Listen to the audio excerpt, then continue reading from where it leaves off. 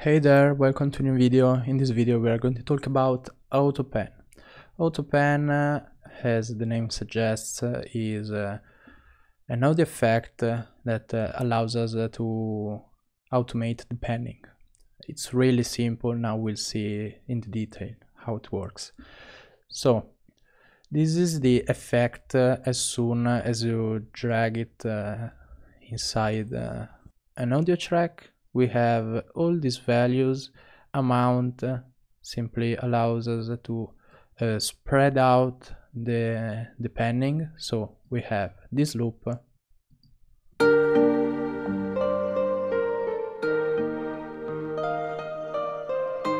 and basically what it's doing is automating the volume of the left and the right channel. So this is not actual penning, it's more channel balance, but it feels like auto penning, especially on mono sounds. So let's go on. We have the rate. We can set it in hertz or with the time signature.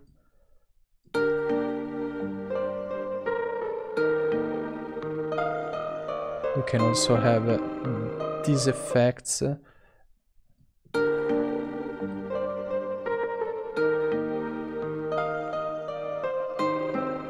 Then we have the normal and invert.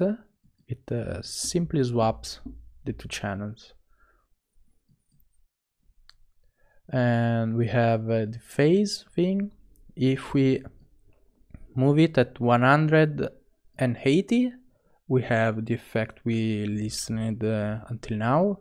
If we move it to 0 and 360, we have simply an LFO.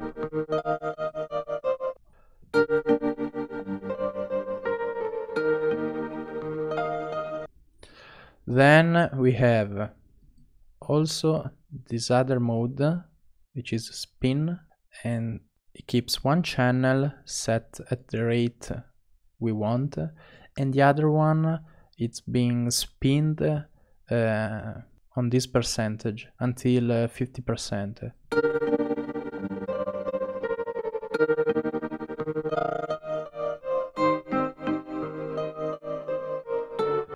And it can be a really cool effect. So we have then the shape. The shape simply blends each waveform to a square wave.